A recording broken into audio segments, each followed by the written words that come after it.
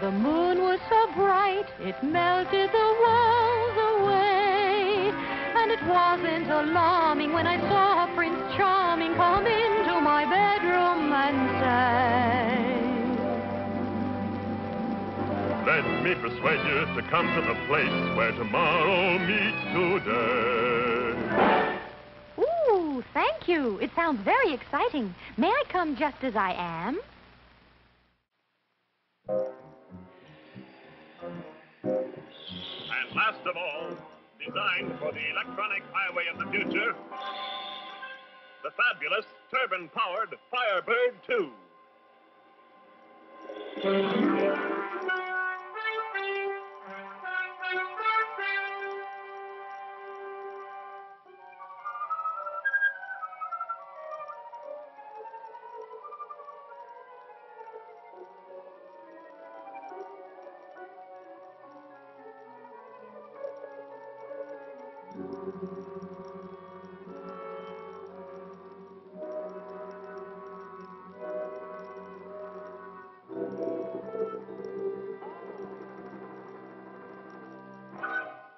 It's you. Firebird 2 to Control Tower. We are about to take off on the highway of tomorrow. Stand by.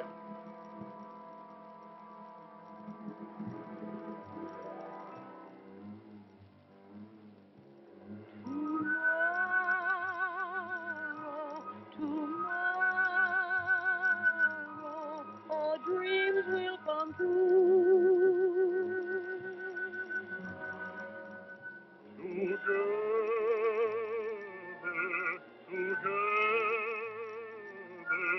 we'll make the world new.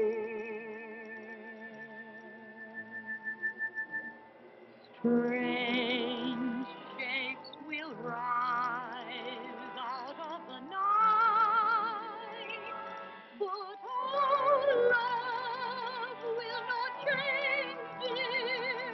It will be like a star burning bright, lighting our way when tomorrow.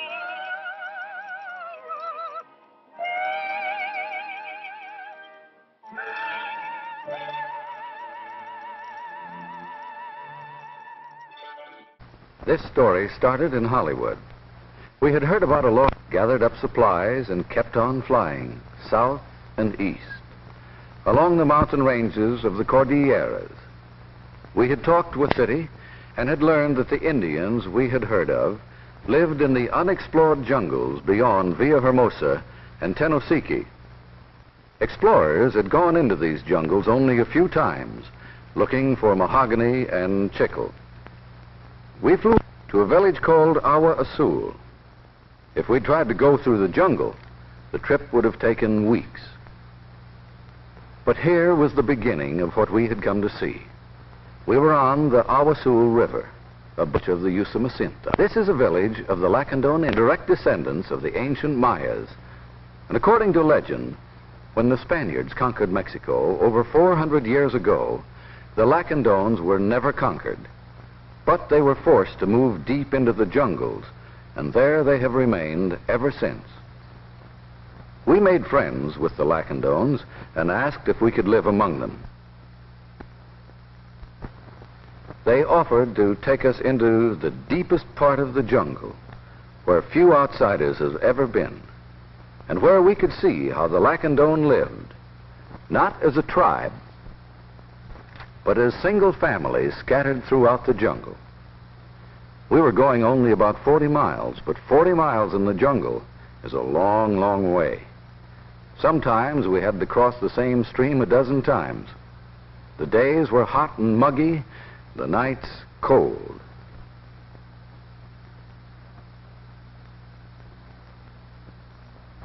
In the daytime, we were bitten by black flies, and at night by mosquitoes. We cut our way with machetes in the dark, high forest between trees ranging up to 150 feet high. There was light enough for photography only at river crossings. But finally we came to an old road. We were armed with guns and one of us with bow and arrows, since he was a champion with that weapon. We had to keep constant watch for snakes, the 7-foot fer-de-lance, the 12-foot nyoka, the 20-foot constrictors.